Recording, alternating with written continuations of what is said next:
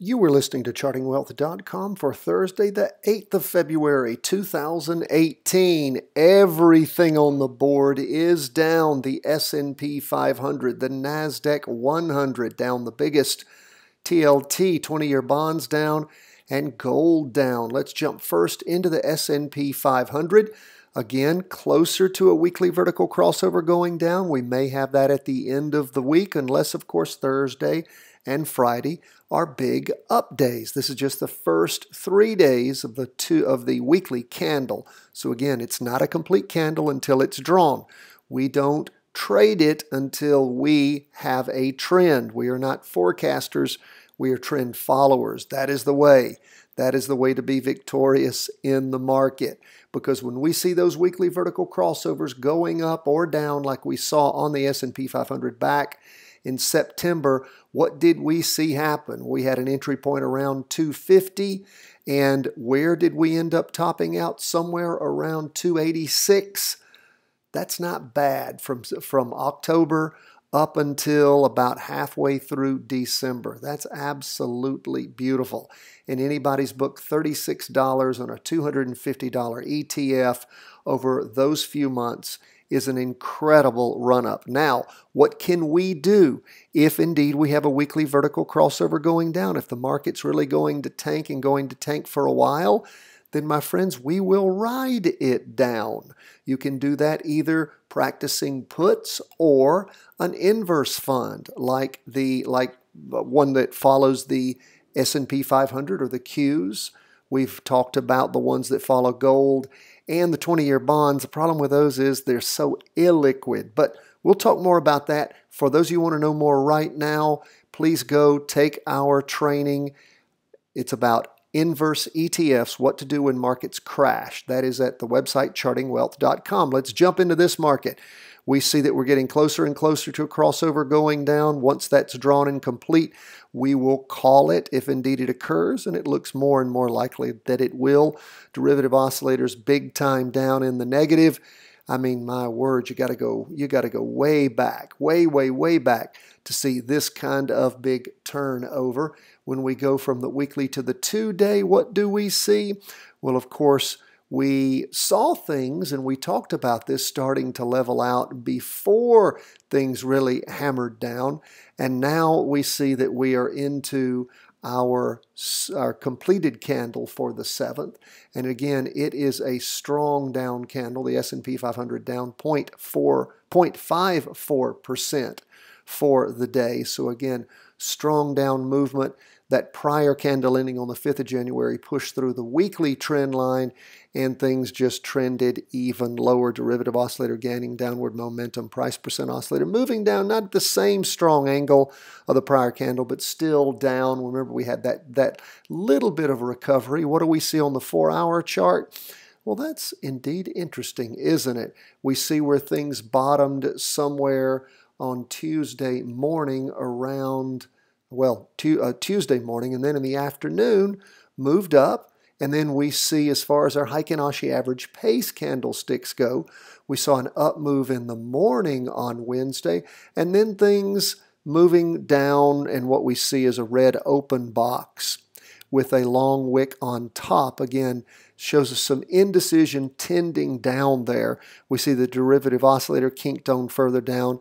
The price percent oscillator kinked further down. The derivative oscillator has stopped losing downward momentum. In fact, it's moving up. So that's because of the 2 green candles that we see in the afternoon on the 6th and the morning of the 7th. So we'll continue to keep our eye on things and see just where they go. We'd like things to settle out a little bit, even there's going to be a crossover going down, so that we have a good entry point come Monday morning. More about that on the comprehensive review and forecast over the weekend. That's going to be a couple of days from now. Back to the weekly chart. We'll head to the Qs. The NASDAQ 100 down 1.29%, the biggest downer for the day. Again, we've got a red candle with a much longer wick, even longer than the candle it looks like itself. Getting close, but no crossover. Of course, there's going to be one till the end of the week, but maybe one at the end of the week. I'm guessing there probably will be. And we also see the derivative oscillator in the negative. So we'll see if that price percent oscillator crosses over going down.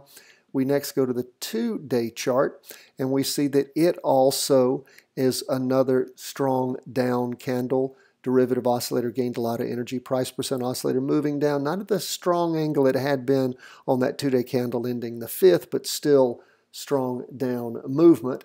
And as we look at the 4-hour chart, what are we going to see there? Same kind of thing we saw in the S&P 500.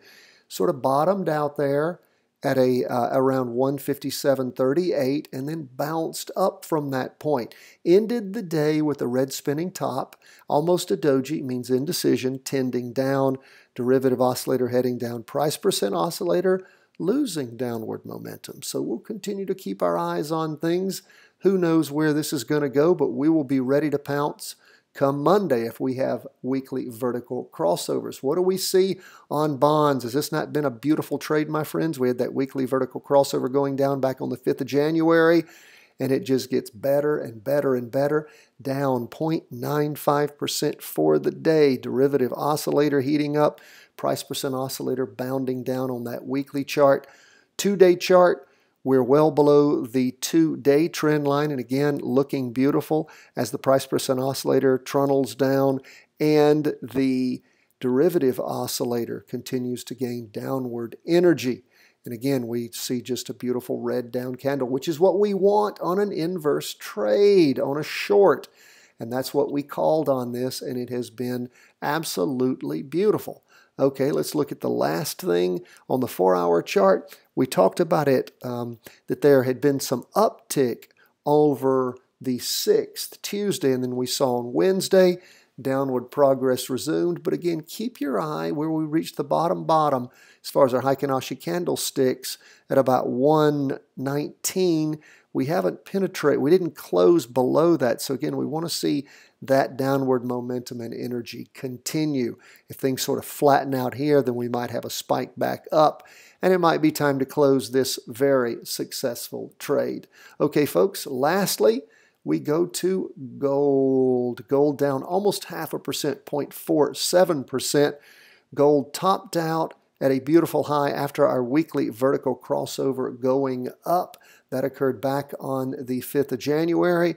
Gold spiked up for the following 3 weeks, started losing energy over the course of the week ending the 2nd of February, and of course, really started to move down after that.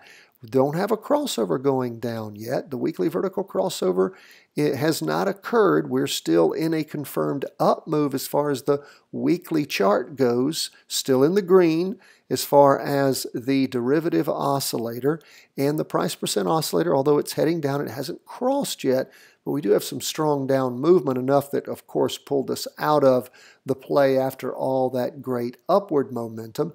But as we look at the 2-day chart, that's where our real problem occurs. We had that crossover. It is now confirmed at the close of the day on Wednesday. We do have now a problem. The 2-day chart is going down. Weekly chart is going up. When you have that kind of conflict, there is no trade in gold at that point. So again, even if the 4-hour chart rotates over going up, we're going to have a crossover going up on the 2-day before anything presents itself, or a crossover going down on the weekly, and that might take a while. So we see the derivative oscillator gaining downward momentum, price percent oscillator moving strong, and prices, of course, below the weekly and the 2-day. And lastly, what's the 4-hour chart telling us? Well, it's looking pretty again, isn't it? The 4-hour chart's crossed over going down back on Monday, the 29th of January, slid sideways for a while, then dropped on the 2nd of February, slid sideways for a while, then started dropping precipitously on the 6th through the 7th of February. So we keep wanting to see our 4-hour chart work for us again. It got really stiff on us and not giving us some accurate signals when it started messing up and we weren't having the kind of trending that we wanted. But things are looking better. The signals were just too quick. And again, you want to have the fine movements that we've seen over the past, well, yes, over the past year. Some beautiful moves where gold just crossed over on that 4-hour chart, and but for a couple of instances, really moved nicely. And those instances showed up as of late. Folks, that's where we are. Hoping this 4-hour chart will start working for us as a total trading chart again in gold. As we end the day, total down day for everything. But again, there's money to be made in down plays too, my friends. And we'll see if the S&P 500 and the NASDAQ 100 are setting us up for some short plays starting this next week. Don't know it yet, but it may be happening. God bless. We love to hear from you. Please always feel free to email us, cw@chartingwealth.com, and do sign up. Please go and sign up for our daily market review. Just put in your name and your email address, and you'll get all the great information, including the discount we have for those of you who are ready to get serious and subscribe to go from freestockcharts.com to the paid service TC2000. We'll save you $25. We have a link there for it. Pick your program and start moving. Okay, folks, God bless. All the best from the whole team here at Charting Wealth World Headquarters.